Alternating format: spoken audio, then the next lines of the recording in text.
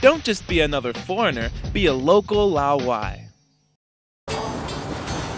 Welcome back to Local Laowai, the show that gives you everything you need to know for a smooth transition to life here in China. I'm Donnie Newman. Today we're going to be talking about a fast-growing trend here in China, keeping pets. If you're used to having a furry companion to keep you company at home, rest assured that you'll be able to easily adopt an animal friend here. So without further ado, let's talk about how to acquire and properly treat your animal friend here in China.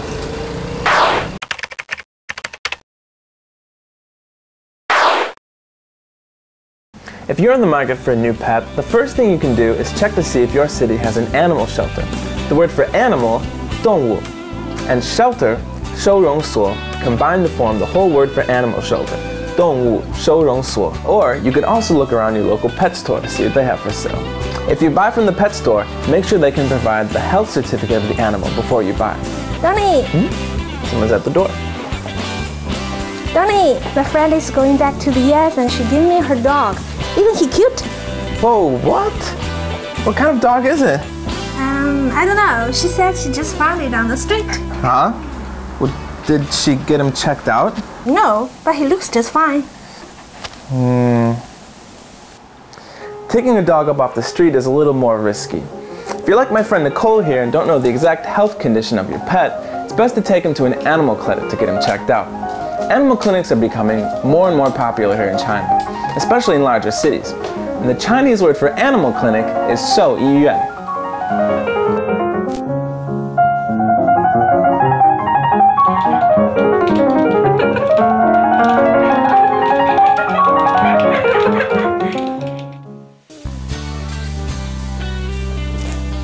Hey, buddy.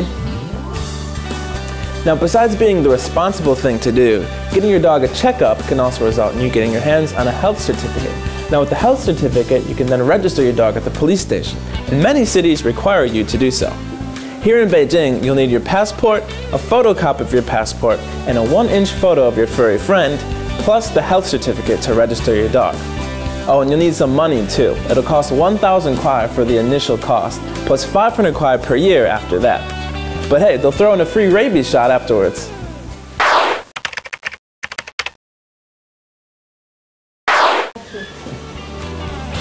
Living with your new pet can be rewarding and tremendous fun. So here are some tips to make sure that your experience with your pet is the best possible one here in China. Although pet stores are becoming more and more common here in China, it's still entirely possible that there won't be a pet store near where you live. If this is the case, you can still get food and other basic supplies for common pets like cats and dogs in your local supermarket. If you do have a pet store near you, you can expect them to have everything a normal pet store would have back home, including a large variety of products for many different animals.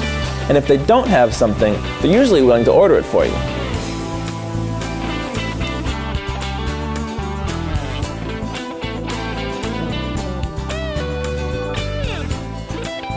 Another thing you'll notice about all the products on sale here is the doggy clothing that they have available. It's super popular right now here to have your dog wear something like this, which looks like a traditional Chinese dress. So, what do you think? Want to look like a local? Doesn't look like it. You'll also notice that most of the dogs you see around China are relatively small. That's because in the big cities, there simply isn't room for big dogs. In Beijing, for example, you can technically be fined for keeping a dog anywhere within 5th Ring Road. And besides, it's not easy on the dog either.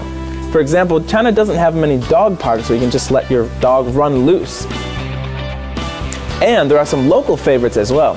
If you look closely around Beijing, you can see a lot of people carrying around their pet crickets and birds in cages on walks around town.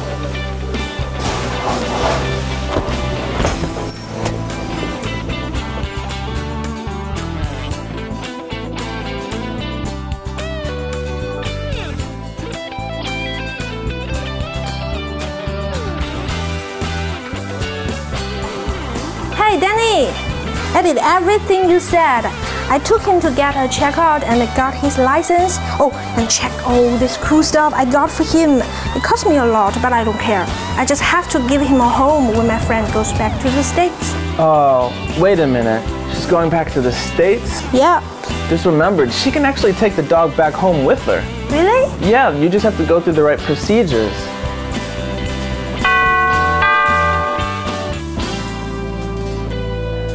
Oh, I'm sorry, I just come here to pick him up.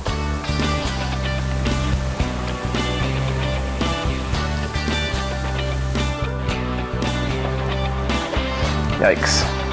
Hey, come on, Nicole. I'll take you to a pet shelter. We'll get a new Xiaoke. Okay, let's go. All right. Take care of your pets, everyone. See you next time.